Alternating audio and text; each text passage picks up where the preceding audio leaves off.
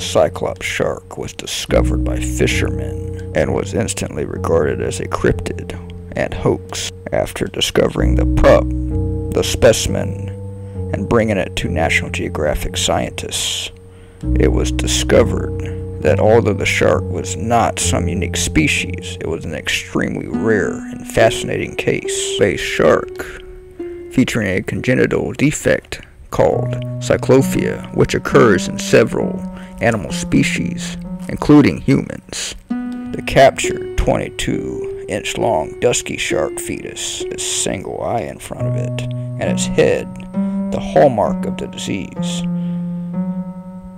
Most fetuses of an organism with cyclopia are stillborn, and in rare cases, the baby is born alive, but soon passes away.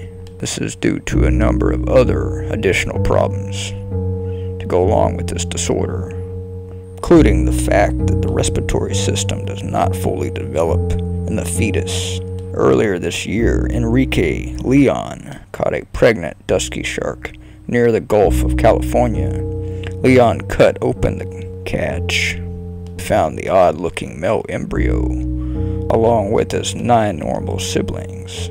Many scientists heard about the discovery, which was shared openly on Facebook, and they got permission to borrow the shark for research. Scientists then x-rayed the fetus and viewed previous research of similar creatures, and they did find it to be a congenital defect. Sharks exhibiting cyclopia has been documented by scientists a few times before, although only as embryos. The fact that none has been caught outside the womb suggests that, like other species, sharks exhibiting this defect are either stillborn or do not survive in the wild.